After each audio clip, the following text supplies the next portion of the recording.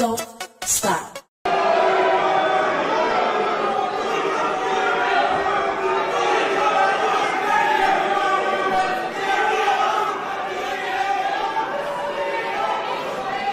You know, to hijack an event like this that other people put time and effort into, and to use their civility of the crowd and the civility of the organizers as an excuse to blatantly yell out your ill-informed opinions is no way to conduct a civil dialogue. It's absolutely appalling. The people who do that should be embarrassed.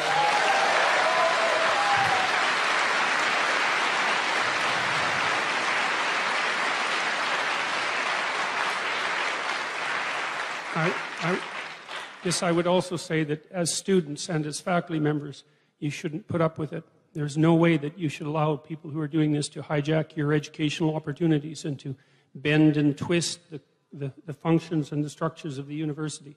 It's not a good thing, not in any way at all. I would say that was a very disgraceful display, fundamentally. So. Yeah, well, kindness is the excuse that social justice warriors use when they want to exercise control over what other people think and say. So, you know, if we're bandying back and forth our differences in values, you know, I would say that the highest possible value is truth, and that one of the concomitants is that we need stringent protection for freedom of speech so that we can utter the truths that we see fit. And I think that that's a value that's much higher than kindness, for example. I mean, there's lots of situations in life where kindness in the immediate present is not the appropriate way to react at all. So, for example, when you discipline children, you often hurt their feelings in the short term so that they can learn to behave properly in the medium to long term so that their lives go well. And so this automatic assumption that the people on the social justice warrior side of the equation are motivated only by kindness when they're also clearly motivated by power is something I find completely untenable. And I don't think that Pete's solution to program my cell phone so that I can remember what names people need to be called is a reasonable solution at all. We're actually supposed to now use electronic devices to bolster our ability to speak freely in case we offend someone. What would you say Trump's IQ really is? Does 160 seem reasonable? No. This will be quoted in... No, 160 is really, really high. Yeah. I mean, the typical... The smart person that you're likely to meet in your life has an IQ of around 145. Yeah. 160 is getting pretty damn rare. And Trump's old, and IQ goes down with age, fluid IQ, although crystallized IQ either stays the same or goes up slightly. So he isn't the problem solver or the learner that he was when he was 20. No one is. If you're in good physical shape, that helps a lot. His IQ is clearly well above average. I don't know, and he's done complex things in his life, and a lot of them. And that indicates that there's something to him, you know, and he hasn't been successful just in one domain. He's been successful in multiple complex domains, each of which were quite difficult. It's very difficult to be a reality TV star that's successful, right? It's very difficult to work in the construction business, and especially on large projects. And I know he's had his economic ups and downs, but he stayed in the game for a long time, very stressful. He's very stress resistant. So he's no dummy. I mean, it's nice to always think that your political opponent is just stupid, but he's done too many complex things for me to assume that he's somehow, if he wasn't smart, he couldn't have done those things. Yeah, I'm glad you're acknowledging that, because when I see the people that are in hysteric mode and just saying he's this evil nutbag who doesn't know what he's doing and all this stuff, it just seems like such a lazy way of thinking about it. You don't have to like any of the things. You may not like the way he speaks or any of that, but the idea that somehow this is a dumb person, I think, is discounting of just the way humans have to work. This is interesting from Super Chat. Do you have Well, he also won the presidency. Right. With a completely original campaign. And it's like, and without spending much money. It's like, okay, is he lucky? Because is that what you're saying? It's just lucky. Right. Well, I don't think it was just luck.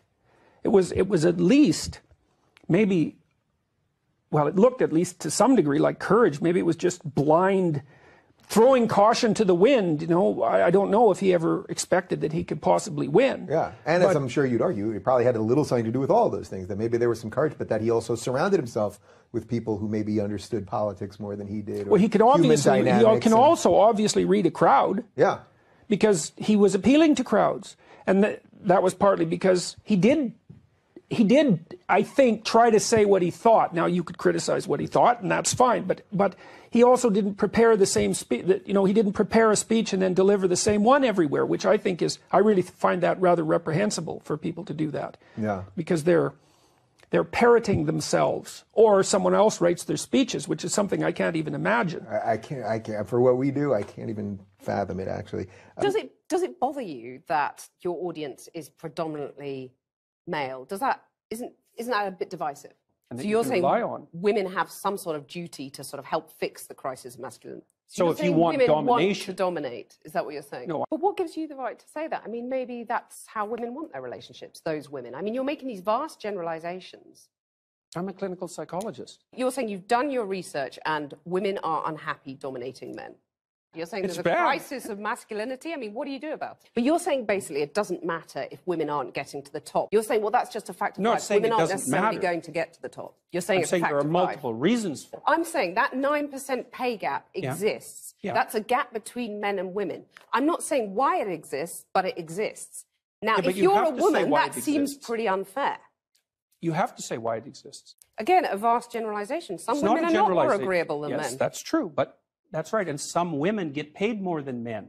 So you're saying that by and large, women are too agreeable to get the pay rises they deserve. But you're saying it's not because of gender, it's because women are too agreeable to ask for pay rises. And you're saying if it's at the cost of men, that's a problem.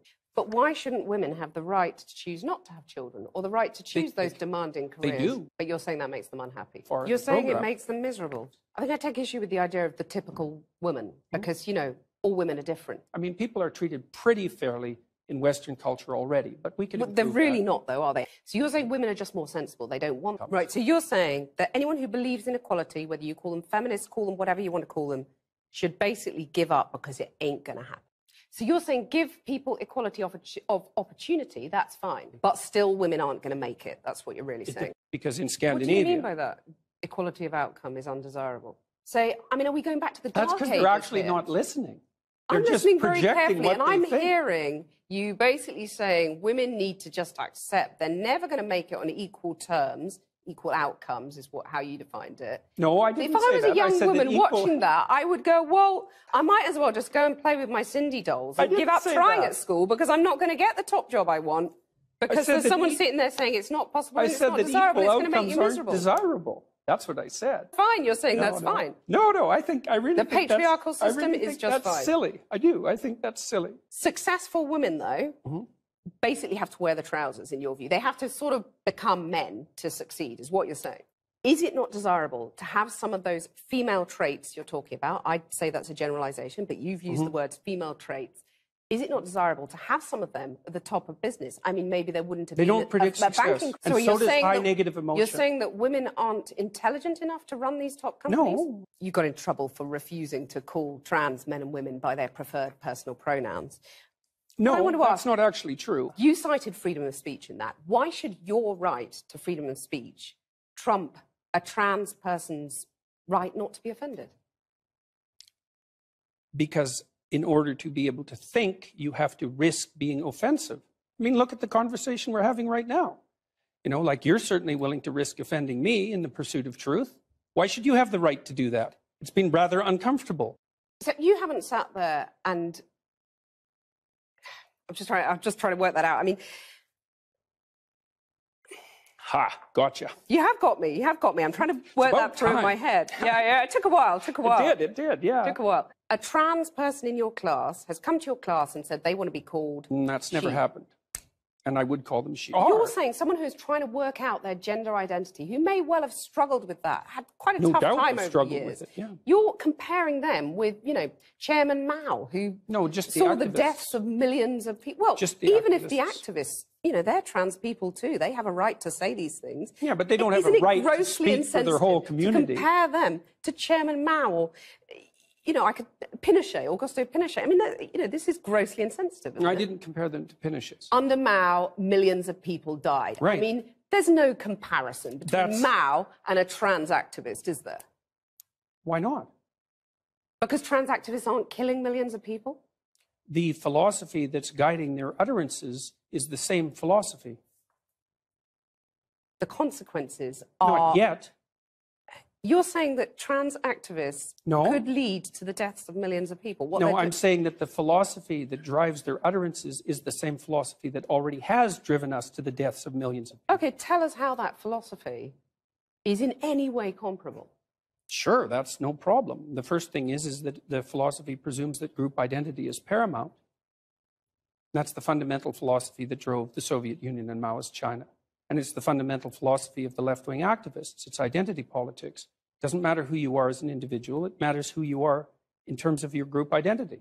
You're just saying these things, though, to provoke, aren't you? I mean, you are a provocateur. I never say You're like anything. the alt-right that you hate to be compared to. Everyone I hate is a literal Nazi, literal Nazi, literal Nazi. Aren't you just whipping people up into a state of anger? And Not at all.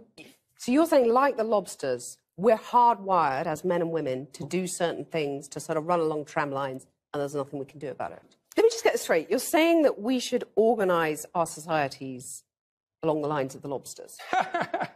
No, I'm not saying that. We're talking about whether you can force someone to refer to you or